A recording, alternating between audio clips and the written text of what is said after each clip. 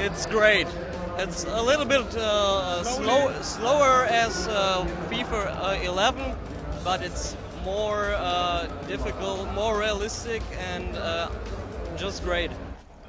It was like a better version of FIFA 11, and it was more smooth, like the players turning around and doing the tricks. It was more fast and smooth. It was a good feeling to be one of those tricky players. It's a bit harder to make goals, I think. Maybe because the defenders are acting much better than in FIFA 11. Oh, it's better than 11 because 11 was a bit.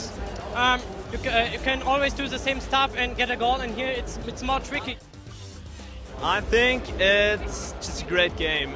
It looks better, the players move better, it just is a better version of FIFA 11.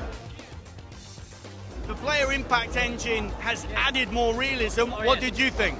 Oh, it's super. It's a right step because it's more realistic, and you can really see it if you play. Did you notice the player impact engine, and if so, what did you think of it? Yes, of course. It's like in the television. For the player, for me, it's make fun to play with them because you see, oh, this is PlayStation, but it's look like on TV. It will be best sport game in this year, definitely.